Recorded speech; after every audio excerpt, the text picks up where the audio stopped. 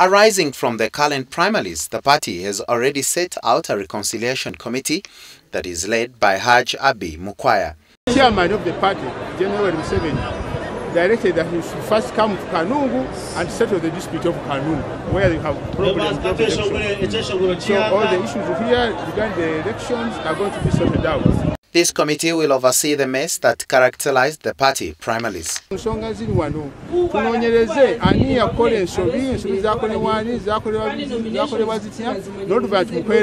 NRM Electoral Commission Chair, Tango Do, insists this exercise has been a score. I have made an impact. The election has been very good in most areas. We have lifted the party higher.